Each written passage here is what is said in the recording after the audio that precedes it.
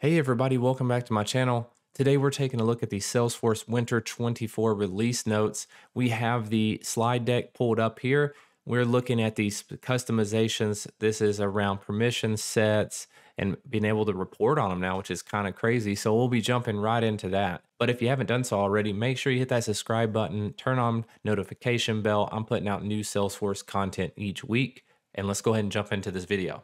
Now, the link for this is in the description of the video. If you want to take a look at the slide deck yourself, there's over 300 slides, so there's so much information to look at. But we're going to go ahead and jump into the video looking at customization. So the first one up is a big one. You can now report on permission set assignments. This is the fifth most voted idea on Idea Exchange. If you don't know what Idea Exchange is, this is a place where people can go upvote ideas for enhancements, and Salesforce periodically goes in and picks some of the most upvoted ideas and then creates the enhancements for them. So this now allows us the ability to report on permission set assignments. Customers want an easy way to report on permission set assignments via reports and dashboards.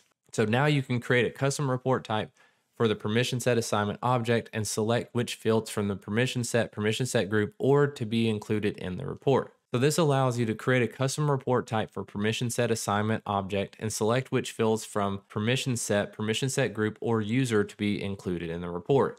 So now you can just run a report by user or permission set and see who is assigned to it all in one place. We have a screenshot on the right that shows us that it's grouped by user, and you can see what permission set they are assigned to.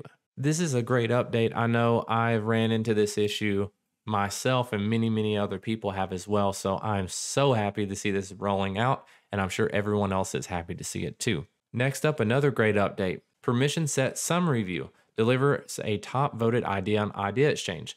So admins need to be able to easily understand what access a given permission set grants.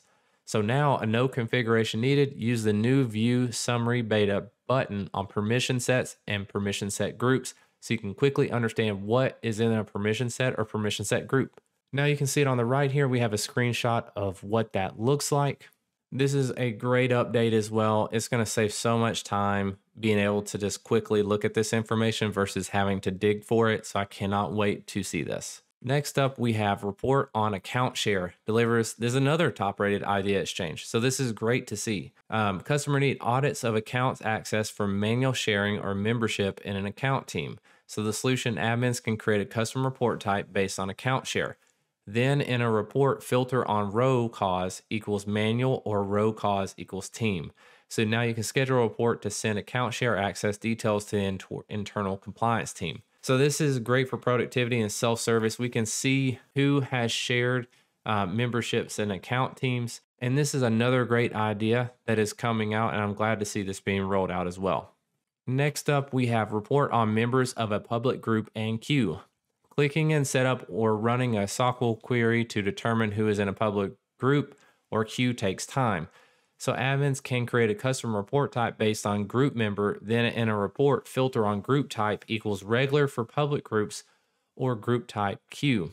So managers move reps in and out of queues and can use an admin created report to check the regular membership of a queue. Admins can more easily determine who is in public groups, helping with troubleshooting access issues. I've run into this issue myself, so I'm happy to see this being rolled out in this release. This is going to be a great update for us admins. Next, we have API names in permission sets. So API names of object and field permissions. We got a screenshot on the right of exactly what that looks like. So easily understand which object or field you're granting access to in a permission set in the event you have multiple objects and fields with the same label. So no configuration needed. As an admin, you can have two objects with the same label, and you need to know which one your permission set is granting access to.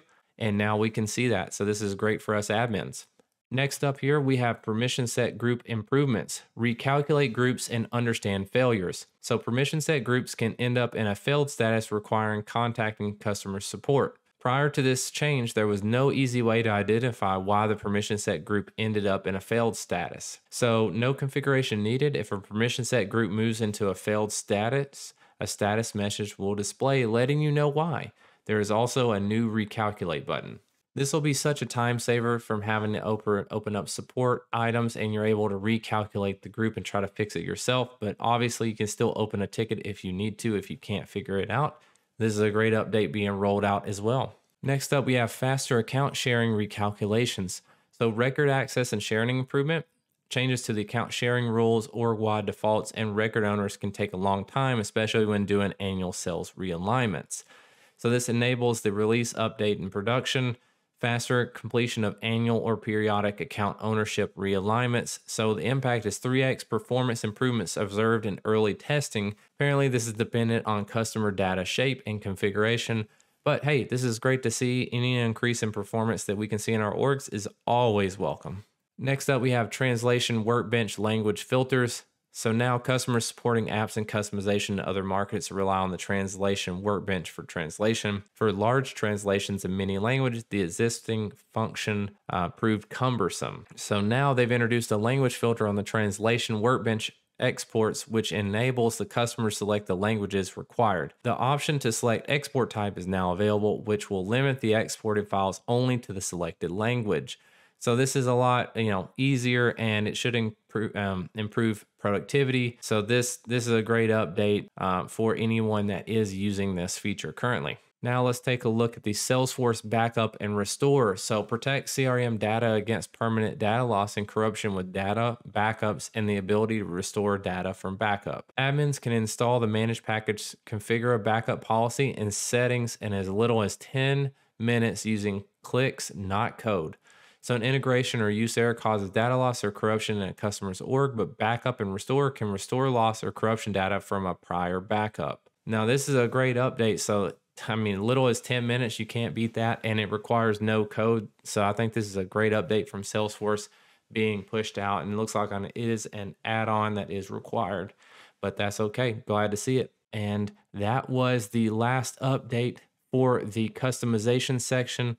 If you found this video informative, make sure you give it a like. I really appreciate you taking the time to watch this video, and I will see you in the next one.